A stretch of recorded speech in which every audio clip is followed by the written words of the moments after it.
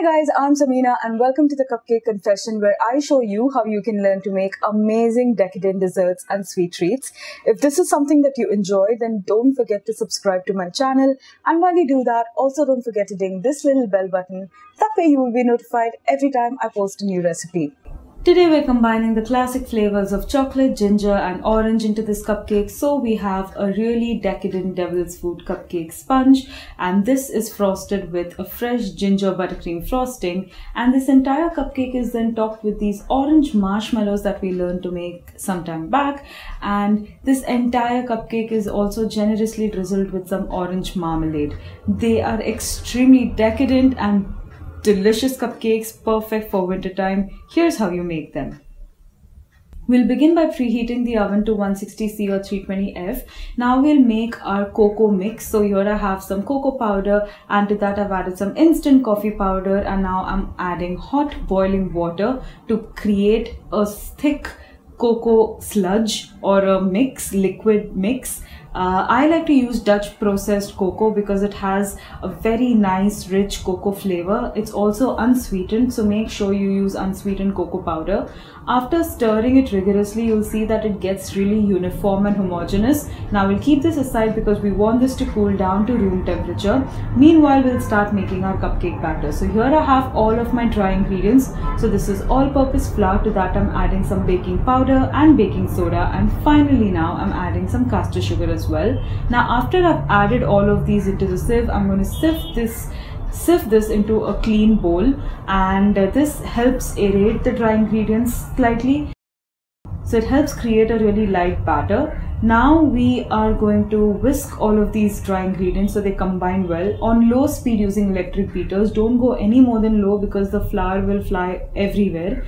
Now to this I'm going to add my softened salted butter, which is at room temperature. Make sure that it's a little soft because otherwise it will be really difficult for it to mix well with the dry ingredients. I have used salted butter, but if you're using unsalted butter, then also add a pinch of salt to your dry ingredients mix. That helps add a beautiful flavor to your cupcakes, especially because salt when added to chocolate or dark chocolate really intensifies the chocolate flavor. Now I'm going to add the egg into this mix, and first on low speed I'll mix just until it's well combined, and once it is combined well I'm going to increase the speed to medium and keep beating this until this is what it begins to look like. I'll beat this for about 2 minutes, then I'll add vanilla extract, and then first on low speed I'll mix until everything is combined, and then increase the speed to medium and beat for 1 minute. Now I'm going to add this cool to room temperature cocoa mix that we made earlier on, and once I've poured that in on a very low speed, first I'll mix this until the liquid mixes with the rest of the batter, because if you go up on medium or high speed it's just going to splatter everywhere and make a mess. Now I like to keep beating this for 2 minutes. I like to scrape the sides and bottom of the bowl as well with a spatula just to make sure all the ingredients are coming together really nicely. Now I'm going to pour this cupcake batter using my ice cream scoop into a muffin tray which I have lined with cupcake liners. I like to go a little about 3/4 of the way through. They bake really well in the oven, and then they settle down, creating a really subtle dome which is just perfect for these cupcakes. Now these will go into the oven at 160°C or 320°F for about 22 to 23 minutes. A skewer or a knife inserted in the center must emerge clean. Once it does, you take these cupcakes out of the oven and let it cool down on the kitchen countertop till it comes down to room temperature. While that's happening, we have our buttercream frosting here. So this is the boiled milk buttercream frosting. The recipe link is down in the description box below, and there will also be a link appearing on the screen right about now which will take you to that recipe. It's one of the most luxurious buttercreams with intense amount of control over the sweetness, and I really hope that you adopt this buttercream the way I have. To this I'm going to add some freshly grated ginger. I like to add about a teaspoon of it, but if you like more ginger or less ginger flavor, you can just adjust accordingly. Just taste the buttercream and see what you feel like. Then on just medium speed I'll mix it until well combined. I'll then put this into a piping bag which is fitted with a round tip.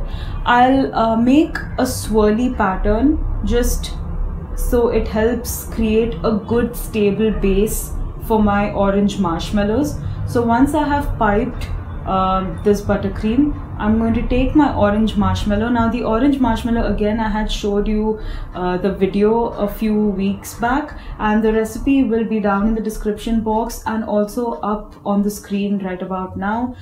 These are really intensely orangey and they are so delicious. Your friends won't believe that you made these at home. They are that amazing. And you will then top this or drizzle some melted orange marmalade onto the marshmallows, so it just adds a rich, intense orange flavor. And all of these flavors together pair so impeccably well. You just have to give these a go and make them.